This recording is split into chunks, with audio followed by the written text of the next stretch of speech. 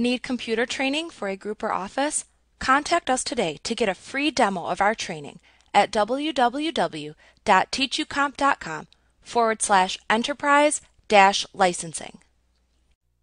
On a monitor, all images must be displayed in pixels on screen. So before we can manipulate the images, we must learn more about how pixels are displayed and measured. When an image is displayed on your monitor, it's rendered according to the pixel dimensions of the graphic and the display settings and size of your monitor. The image's pixel dimensions are the width and height of the image in pixels.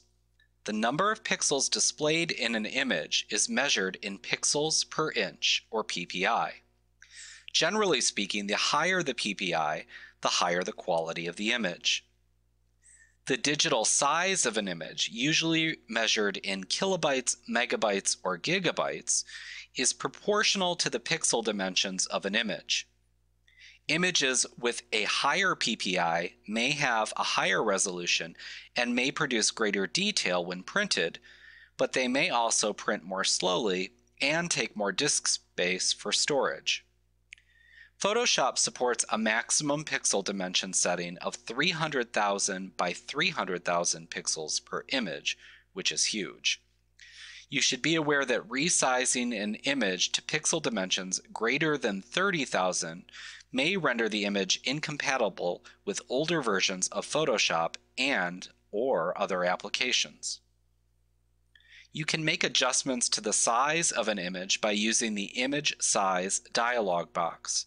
You can access this dialog box by selecting Image and then Image Size from the menu bar.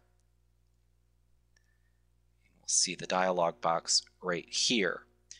Now you select Image Resize and Image Size if you're using CS6 and previous versions.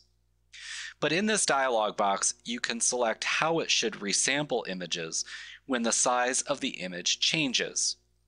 When you increase the size of an image, you add new pixels to the image. These new pixels will be added to the image based on the color values of existing pixels in that image. Make sure to check the Constrain Proportions checkbox. That's located right here. And this will automatically change the height and width of your image as you change the other one while keeping your image in proportion. Scale Styles, located just above that checkbox right there, allows you to scale any effects applied proportionally when you resize the image. Otherwise, you might end up with a warped image.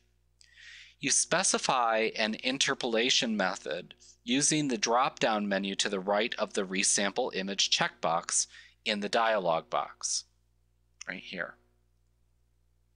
And you can generally resample down and not lose image quality. However, resampling up or adding pixels can often result in an image that is a little bit blurry. As far as methods of interpolation go, you can select either Nearest Neighbor, right here, which is fast but of less quality than other choices. You could also select Bilinear, which results in a medium quality image. Bicubic, which is the default for a slow but more precise method. You can also set the bicubic resampling to favor producing a smoother or sharper image by selecting either bicubic smoother or bicubic sharper.